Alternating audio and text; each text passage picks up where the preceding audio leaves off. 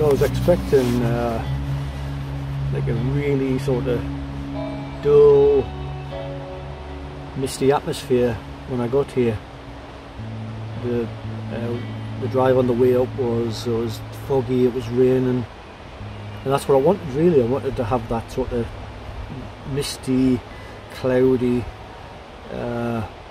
dull situation really, to be honest. And I didn't want anyone around as well, and normally on days like that you don't get as many people visiting these type of places. And I don't think as many people actually come to this actual site.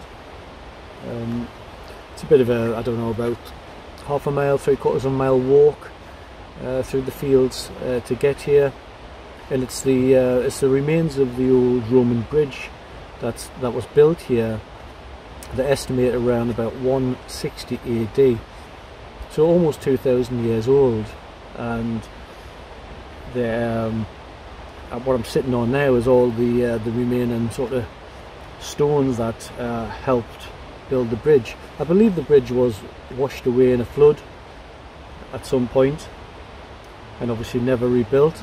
There's a bridge that was built later on, further on, down towards Chollerford there, and across the river from where I'm sitting now was the other side, the abutments for the other side, and that was hidden for many years.